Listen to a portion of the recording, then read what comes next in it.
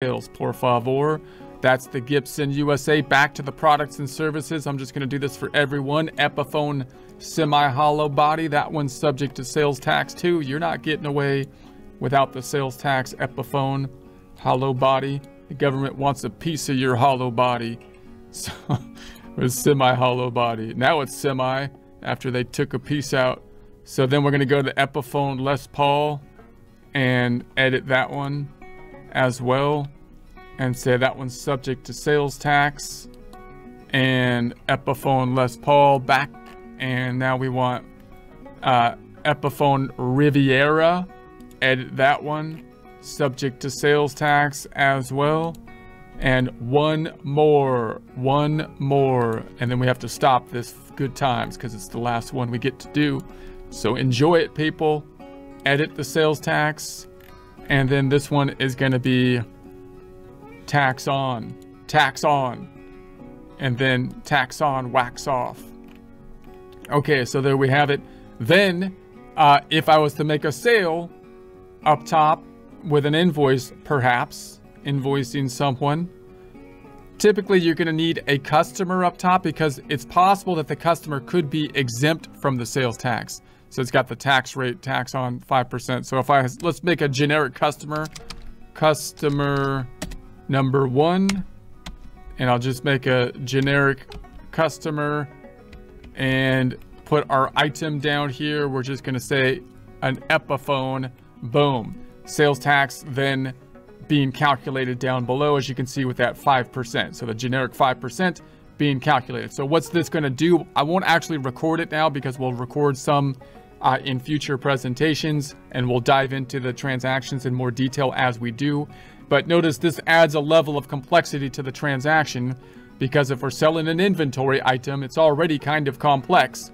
We've got the 57750 that we expect to be collecting from the customer. That's going to increase the accounts receivable. The other side going to sales, but not including the 2750. Therefore, sales is only going up by what we charged, the 550. The difference, 2750, is increasing a payable, a liability for the sales tax payable, and then inventory is going down by an amount not shown here, but known by the item, and the other side is going to cost of goods sold.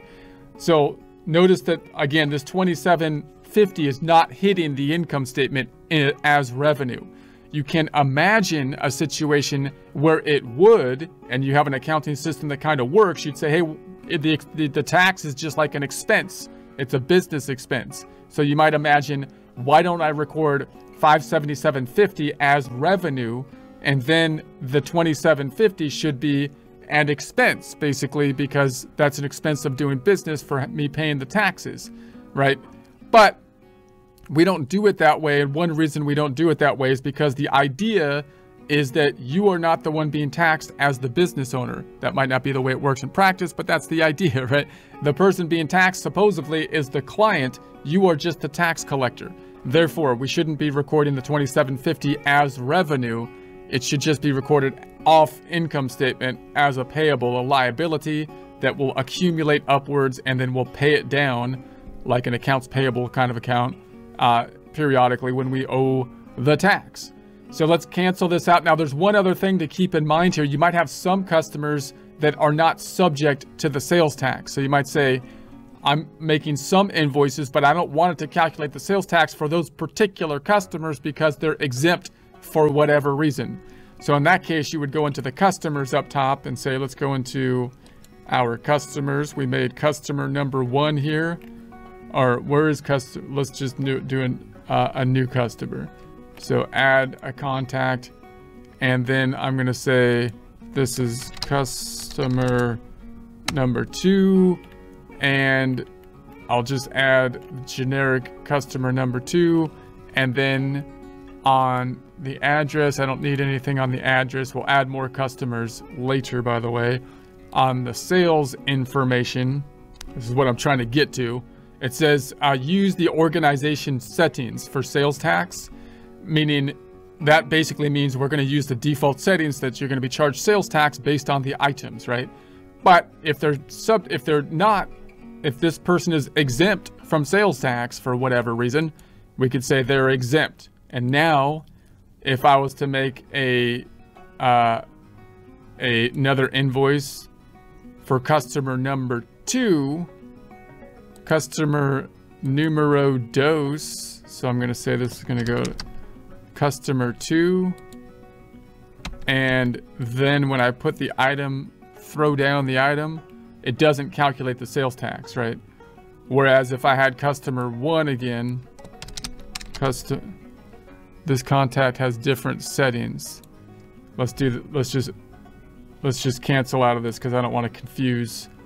I don't want to confuse anybody here, including myself. I confuse easily.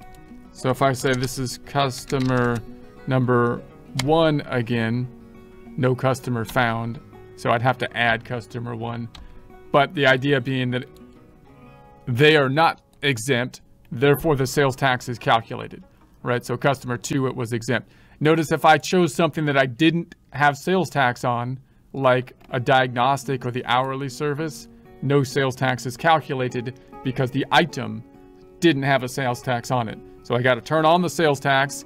I got to make sure I've got the proper sales tax calculations in place, which could be based on your location. You can do that, but we made the generic sales tax. Then we have to make sure the items are set up to populate sales tax per line item, because I could have multiple line items, right? I have that one, and then I could have another item. This one is subject to sales tax. That one wasn't, right? So now I've got an invoice with 2 items, but only one of them subject to the sales tax. And by the way, if you did need to generically adjust it, you can go into these line items and say that one should be subject to sales tax like that.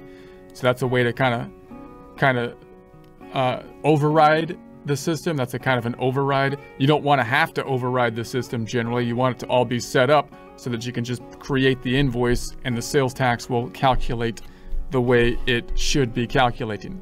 All right, so now that that is set up, when we do the data input in future presentations, we'll have that generic 5% sales tax calculated.